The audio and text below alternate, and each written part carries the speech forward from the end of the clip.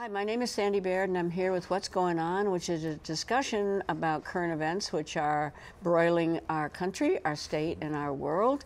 And I'm here with Pete Garritano, who has agreed to comment on these events with me today. And so I hope that this will be shown later so that everybody will get a chance to see this show. Today we're going to start with an article that I read in the New York Times over the weekend, which made the point, an interesting point, of that in the current political climate, there appears to be a war against women and girls, which is going on both the left and the right. Especially that has become obvious with the overturn of Roe v. Wade and other issues which are linked to gender issues, which are also occurring mainly from the left. So we'll start with the attack on women and girls from the right, and that is with the overturn of Roe v. Wade. Not certain that Pete and I see it in the same way, but anyway, we'll start there, right? So what do you think? How do you analyze the overturning of Roe v. Wade? Well, I'm not an attorney or a constitutional expert, and I know the reasons that were stated, and there's disagreement on that. Certainly you disagree with the reasons. I personally don't think it's going to be a big issue because I think most people had already picked their side before this happened. In most states that had picked their side, the people are either unhappy or happy with it, the majority of the people, just like any issue. I don't agree with it because I've always been pro-choice, but I really think what's happening, yeah, certainly you will look at it as an attack on women's rights. I agree with that, but the Democrats I think are trying to use it best they can because right now the cards are stacked against them because almost all their other policies have been a disaster and caused, the last 2 years, let's just say starting with Biden, and a lot of people are ready to jump ship, jump parties because of that. So this is their one thing I think that they, in the last 2 years, feel like they can ruffle some feathers of basically the fence sitters. I mean, we know it always comes down to the people who would change, not the ones that have always voted Democrat, always voted Republican. They're most likely, but then there's like the 5 or 10% in the middle that swing the elections depending on what the hot topics are right now. So the abortion thing is a hot topic with the liberals, the left, and the Democrats, but it's how much mileage they can get out of it is going to be the big thing. And I mean personally, I think what's happening to the Supreme Court justices is not helping the case. Oh, I agree. Because it's making the left look like what they always accuse the right of doing, like extreme violence and all this stuff. And so, if I was in charge, which I never will of be, the Democratic Party, I would say, hey, let's cool it. I would too, and I'm not in charge either. This stuff because although, yeah, the window blasting and the confronting in restaurants of the Supreme Court justices is not helping your case to make your side look civil and sane. So. Well, there's also an attack on the court itself, but let me talk a little bit about what I think happened with the overturn of Roe. And that is that it was based on, to me, an improper legal theory. Now, there's nothing you can do about it, nothing. I cautioned some of my friends this morning, this struggle is over. This issue returns to the state, and we have to make each and every state safe for women and girls. However, I also do believe that because of the political agenda of the court, that's why it was overturned, because I think they overturned it based on really shaky grounds, and this is why. Because what it does is disempower women and girls. It takes away their right to make important medical decisions in their own conscience with a doctor or without a doctor. It takes away, in other words, the same rights that a male would have. A male has the decision-making power, doesn't a male, to go to a doctor and make choices in the best interest of his health, correct? Even if it involved a vasectomy, even if it involves some kind of anything to do with their reproductive life. They have the ability to make that choice in the privacy of their doctor's office with a doctor, right? And the government has no real right to interfere with that choice. correct? And it doesn't go to the legislature. It is a male's human right to make his own medical decisions in his own interest. So when this Roe was first argued about, it was argued on the basis of the 14th Amendment, which gave all persons born in the United States the equal protection of the law and also guarantees of due process. So it guaranteed to women due process and also to their rights as a born person to be protected by the U.S. Constitution. All of a sudden, this disempowerment says that a woman cannot make those choices. If abortion is recommended by her doctor or in her own conscience, she can't make that choice anymore if she lives in certain states, because abortion now has been criminalized. And so a woman just can't make those choices about a termination of a pregnancy in those states, right? Right. So it's denying her that human right. Now, the opposition would argue that, so what, is now going to be decided on in each and every state legislatures. Okay, my argument is legislatures have no business deciding on the human rights of persons. No business. They cannot decide, for instance, that your speech is so dangerous that you can't have the rights to free speech, because that is an inalienable right, just as women have, in my view, the inalienable right to make important medical decisions in their own conscience and with their own doctor. Now, that's why I think their reasoning was wrong. I also think it was totally political.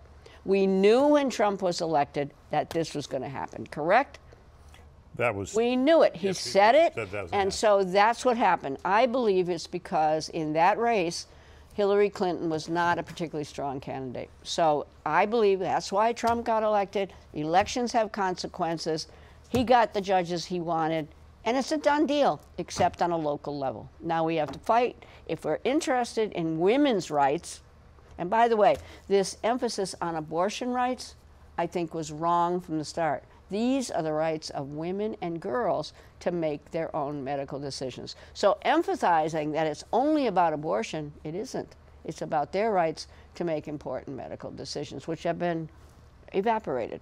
And that's why it disempowers women at a very vulnerable time. It says to a woman who is pregnant, maybe newly pregnant, well, you have to carry this child to term, regardless of the condition of the fetus, regardless of her own health condition, period.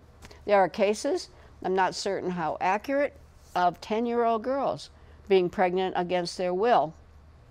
Where are they going to go if they live in certain states which have banned abortion, right? Okay, so, and there have been cases like that in other countries. There was one reported also in this country, but I don't know if it's accurate. I just heard that it might not be accurate. So you brought up the opposition. I'm gonna play the opposition for a while, even though that's not my, and I think you had previously said the problem was the argument was always the wrong argument, and you said it shouldn't have been the abortion argument. Right. But the argument has really always been you're killing a life.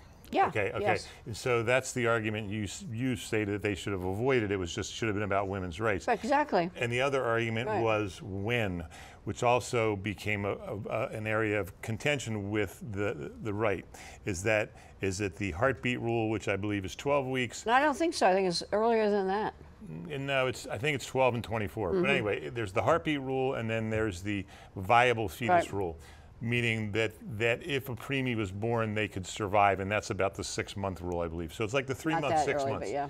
Yeah, it's like 3, 6, and 9. Yeah. And Vermont already had one of the most liberal laws in the country, one of only, I think, 6 states. No, it did not have any laws about it. No. Right now, if you look at what the states allowed, Vermont was one of the few states that allowed it to term. Most of the states either have the 12-week or the 24-week law. But you're mistaken about that. What do you mean? I'm sorry.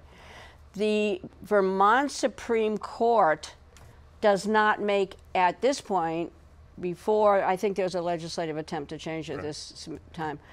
Before that, Vermont made no decision about that. It was simply a medical decision. Abortion and... That's what I'm saying, there was no No. There was nothing there, and so it remained a private decision between a woman and her doctor. If it was a late-term abortion, if it was that, it was still a decision, a medical decision between a woman and her doctor. And many doctors would say, no, I can't do that. Wow. That's the way it was. And even, what you're ignoring also, Pete, is that sometimes late-term abortions have to happen medically. Oh, I'm not ignoring it. I'm just telling you. Yeah, but you are. You're saying that, I'm telling the view of the right. The view of the right. You have the right to go to a doctor about it. What? About late-term abortion. No, I'm just saying the view of the right-wing people was that. Right, I understand. Some of them would have been okay with the 12-week, but a lot of people said they got too extreme by not having any rules. We agree that there should be no rules because it's a woman's choice. No, it's not sometimes it's a medical necessity. But put it that way. It's right. And now we have a bill, we should talk about this so we don't get too far off track, that is being presented before the voters this fall to make a constitutional amendment for a woman's right to reproductive autonomy. Liberty, it says. Autonomy. Yeah, liberty. No, liberty. Okay. And so where do you stand on this? Because I have opinions about this also. My position is that women, I don't think it even should be in public policy. Remember that this is I agree with you there. Okay, it's not a question of a constitutional amendment. Abortion should be decriminalized. Once you put it in the, and by the way, the only criminal sanction on abortion was against a doctor. Okay? A doctor could be penalized, even sent to jail if he or she performed an abortion. If a woman did it herself, there was no crime. So there's no homicide involved in the way it used to be. Okay, now it's in public policy, correct? Now everybody has a chance to vote on this. Okay, so it says, I believe, reproductive liberty, and and people are going to be, it's called Prop 5, and it's going to be part of the public debate, which I think is a really big mistake, because I think it probably includes abortion, but it also includes this. I don't know for sure because the language is so vague, correct? The language is very vague. We don't have, do we have it? It says children. Yeah. So, yeah, I know, I have it on my phone. It says women and children, okay. So obviously we talked about it's possible for a 10 or 12-year-old girl to be pregnant, that she should be allowed to do what she wants with that pregnancy. Do what is necessary in her own best interest. Yeah, okay.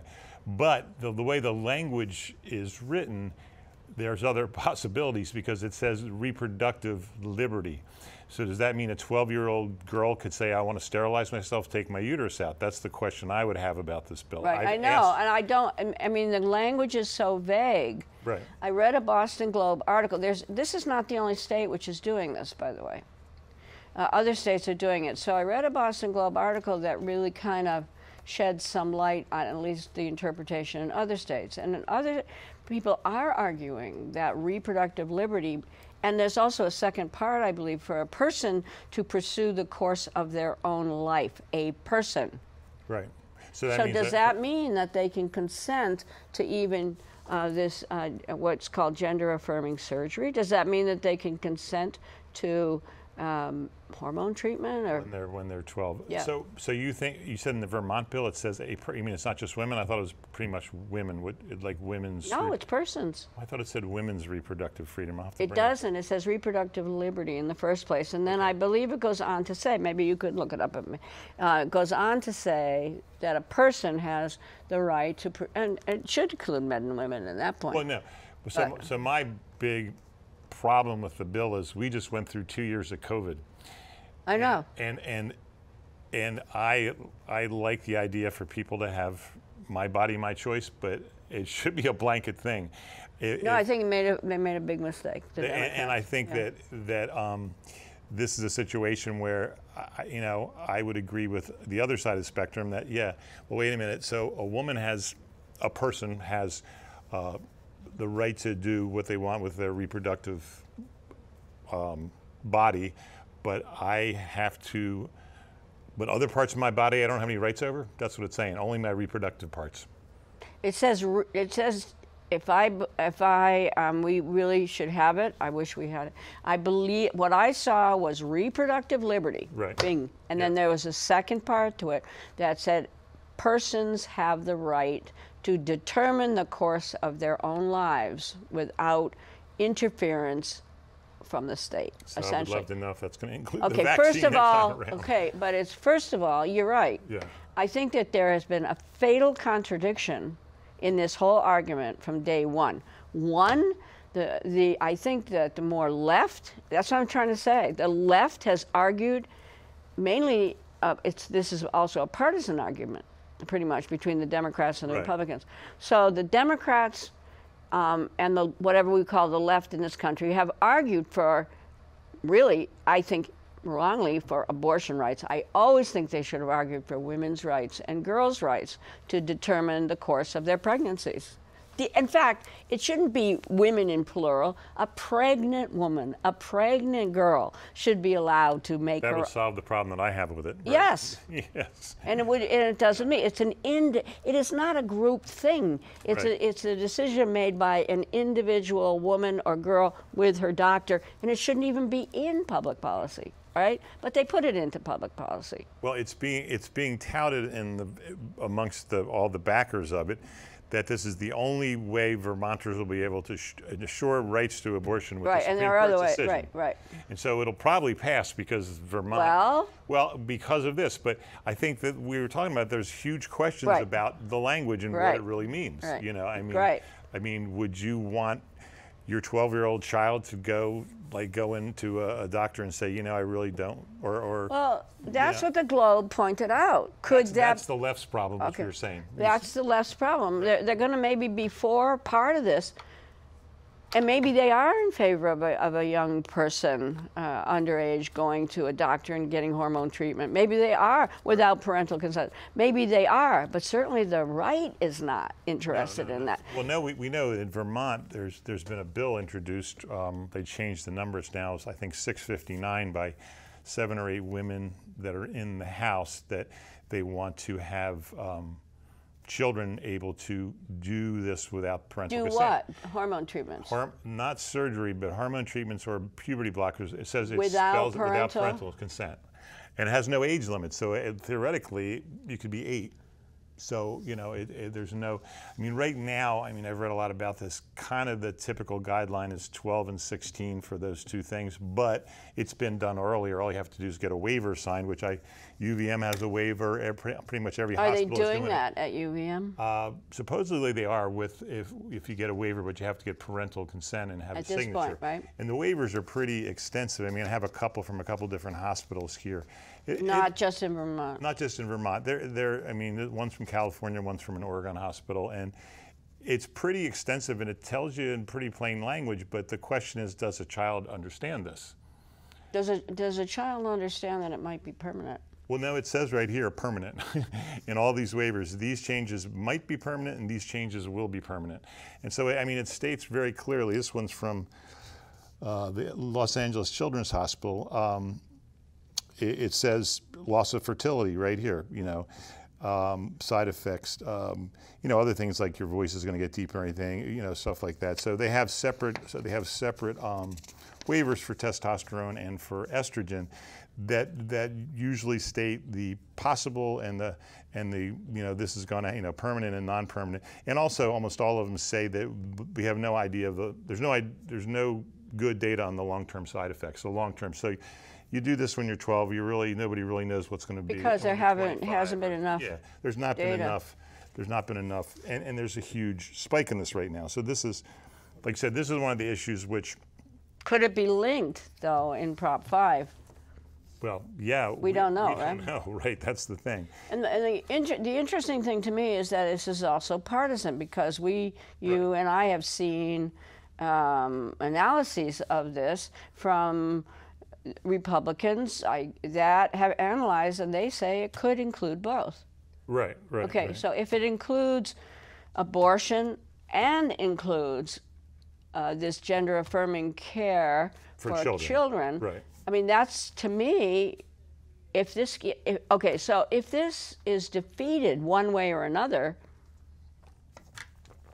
it's really a lose-lose situation.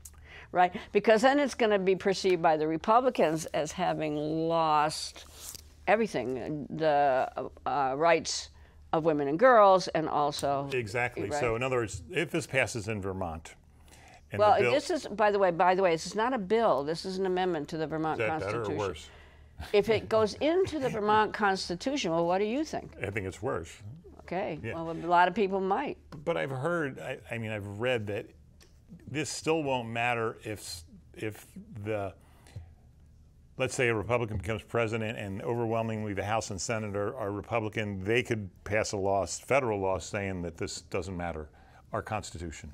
Is that true? No, because remember that I mean, you know, that's what some lady told me, that I was having an email. Okay. Well, somebody who is in favor of this. Okay, listen, Yeah. we all know one thing, don't we? That laws, where are they tested? In the Supreme Court. Yeah. Okay, so if this law, so for instance, Vermont has now codified the language of Roe into our law. I'm not talking about the Constitution. Right. Okay, so guess what? Somebody comes along and says, and somehow gets the standing enough to sue about that, arguing that it's now unconstitutional. Right. Well, Yeah. then it's overturned again, right? Right. Okay, so So on to we got 10 minutes. On to the problem the left has with the reason the New York Times article. Yeah. We think that the left is also destroying women's rights and children's rights the same that the right is with the anti-abortion. yes. Okay, and the reason the left is doing it is really this issue of removing things like women, motherhood from our language. Right, I was saying shocked. Yeah, that you can't have these things even in your language, which to me, I'm not a woman, Well, but I it would was be incredibly watching- insulting to me. You know, I think you should be proud of motherhood and be proud of being a woman, and for the reasons that, you know, it's an amazing thing. So to have somebody say, well, we can't say this in the national education, the NEA is Well, let's talk about dictating that. speech, Okay, right?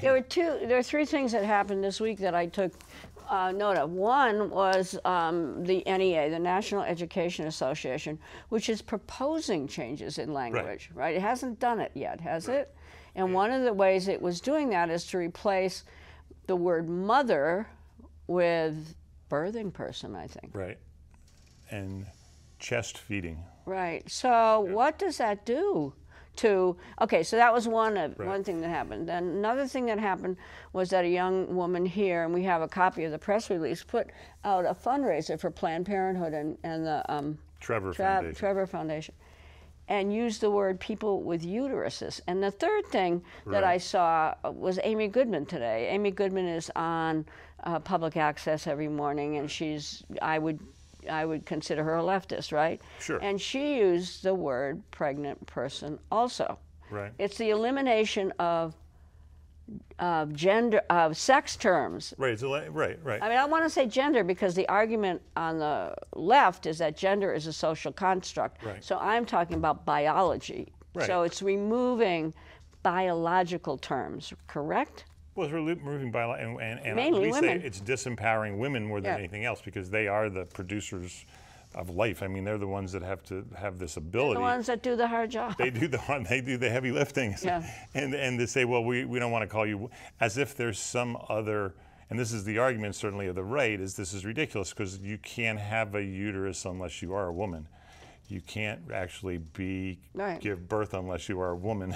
And so why are you limiting this? Why are you calling it a birthing person? It's a woman, it's a mother, you know. So so this language, this little language thing that one side says, why are you getting all tweaked about, and the other side says, because it's nuts, is a big issue right now. Well, no, I wouldn't even say nuts because that's too vague. I think it eliminates women and girls from our language. It's damaging, right, to 10,000 years. But there's a lot of people who do not agree with us. I don't because there's enough, I guess, males who are entering into what way is that? Males who are entering women's spaces, I guess, and think think they are becoming women. Maybe they say they are women that are saying that we have to now use the word person rather than woman and girls, correct?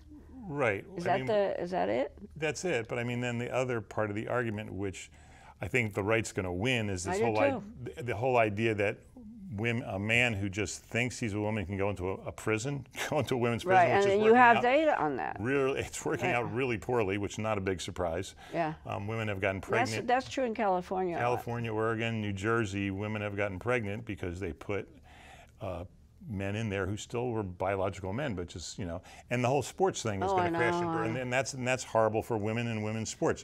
There's no men who are going to transition to a woman and then try out for a women's sports team. It's just not going to happen. No, the other way around. There's no woman who's transitioning. It would be the worst out there. Yeah, no, wait a minute. No, I think you said it would be a woman transitioning to a man and going into exactly, and then sports. That wouldn't happen. It no, doesn't it wouldn't happen. Right, it's not ever going to happen. Okay. Right. I had a transgender brother. So right now, the Republicans in this issue have, I think, unfortunately for the left, some really important strengths in this, and that. Meaning that the majority of people don't agree with some of this. Right. I think the majority of people on this issue think everybody should be treated equally, nobody should be discriminated against, you shouldn't bully people, blah, blah, blah. But then in certain things, even with that, but we've gone too far here, you know? Well, I think that you're touching on such intimate subjects that I think if I don't know how clear the Republicans are on any of these issues. Well, no, but it's the same. I mean, there's Democrats that don't like this but too. the Republicans, I know, and a lot of Democrats don't like it either. But the Republicans are clearly what they would call anti-abortion. Right. Okay, so they're going to vote no on this, and they're also going to vote no maybe on some of this transgender stuff. I would think they're pretty clearly against. What was it called? Affirmation. Gender affirming medical care. Yeah, so what's going to happen to okay, so I happen to think, and I've had big arguments with my Democratic friends, that this is going to be a very big issue in the fall. I don't know that. It doesn't seem to be at this, but I think it will be. Well, certainly not taking sides if they're smart, it would be.